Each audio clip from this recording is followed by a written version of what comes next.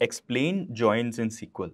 Now, this is one of the most common questions asked in the interviews. Join clause is used to combine rows from one or more than one table based on a common column from both tables. The two tables are merged and we then retrieve new data from that.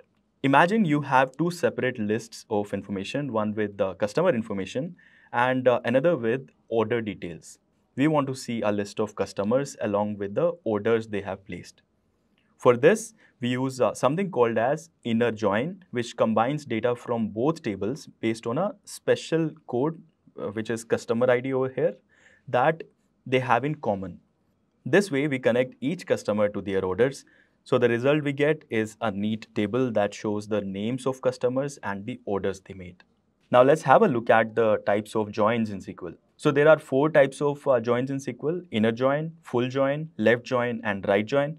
Most common type of join is the inner join. Inner join returns all the rows from multiple tables when the condition is satisfied. This is the syntax for inner join. Now let's look at the left join. In left join of SQL, only rows from the left table are returned and the union of left and the right table where the condition is satisfied. This is the syntax for the left join. On the other hand, in right join of SQL, all the rows from the right table are returned, but only the matching rows from the left table where the join condition is fulfilled. This is the syntax of right join.